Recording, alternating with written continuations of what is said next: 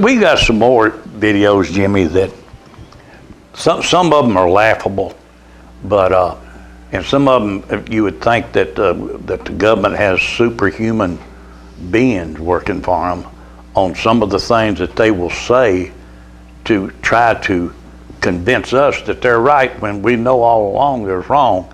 And one of them that I always get a kick out of is going back and watching is one where a BMO said there was a scar right here, even though it's only 2 or 3 cells thick. When you can feel the roll of the top of it, that's a scar, even if it's only 2 or 3 cells thick.